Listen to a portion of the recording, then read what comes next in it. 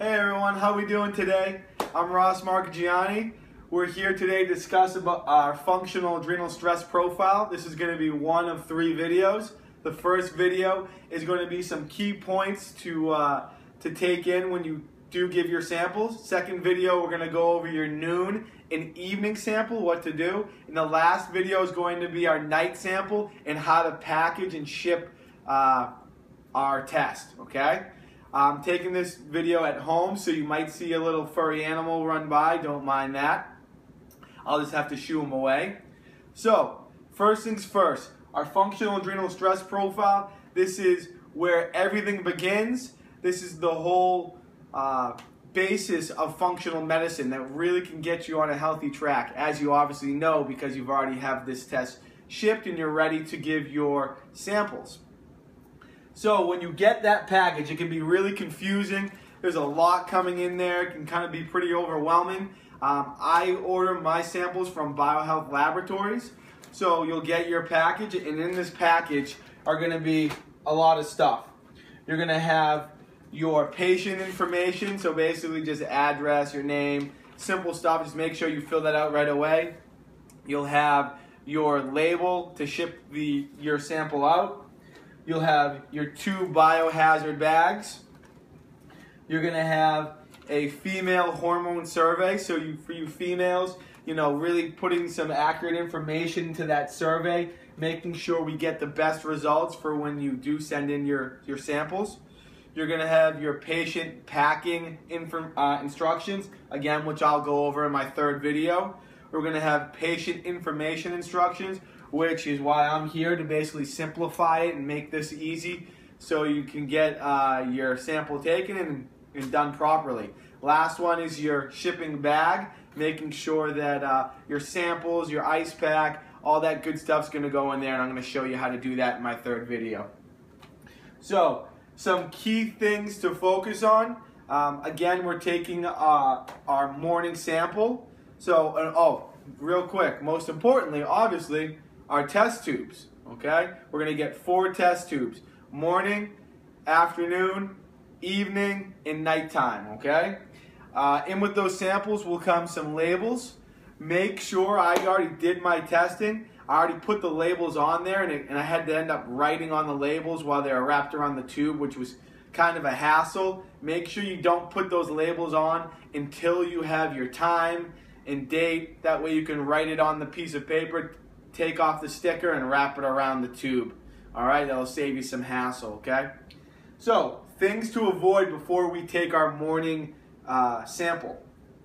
Make sure we want to avoid brushing our teeth, avoid flossing, mouthwash, fluids, except for water. We're okay to have some water.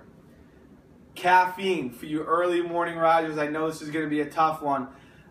So try to, first thing you get up in the morning, take that sample, and then you can have your caffeine. You're good to go, okay? We want to avoid smoking and alcohol while we take these samples as well, okay? Next one, we got some key points to focus on. So like I already said, we're taking our morning sample, which is going to be from 6 to 8 a.m. Really important that we hit that window because the morning is when our cortisol levels are going to be the highest. So this arguably is one of the most important readings. I mean, they're all really important, but this one's going to be the highest for sure. Make sure you allow yourself 10 minutes during each sample that you take of the 4 samples. And we're producing a lot of saliva here. So as you can tell, my next point is half the vial, or 4 milliliters of saliva. So that's a lot of saliva to produce during one sitting. So give yourself that 10 minutes. Some tricks to help you produce more saliva that helped me. Placing your tongue against the roof of your mouth. That seemed to, get my salivary glands going. Smelling a lemon or lime. That was a trick that I've been told. So there's some things, if you have some time, to help you speeding this process up. Next one, no foam or mucus. So guys, this has to be pure liquid saliva, clear saliva, 4 milliliters in that tube. No mucus, no foam. That's going to affect our results, and we want to try to stay away from that. We want to have the best results possible here. If we're taking more than one test, in this situation we're only taking one, but if you're taking more than one test here, you want to wait 30 minutes in between your samples. Okay? Make sure, this is really important, as soon as you take that sample, that we keep that sample frozen, okay? We want to try to make sure we freeze that, have a good accurate reading, and that's really important there. Another thing, for people who are taking supplements, medications, or for females, if you're taking some hormone creams, you want to try to refrain from having those while you're taking your tests, okay? Unless, you know, for you ladies, for your hormones, your doctors don't suggest doing it, you know, backing off on your hormone creams, but that's a really important point to focus, okay? And also, really important here that I don't have up on the board, if you guys do miss a sample window, you miss that time frame, don't freak out. It's not the end of the world. You're just going to dump your sample out, make sure you wash the tubes out very carefully, make sure you let them dry completely, and you're just going to have to restart, okay?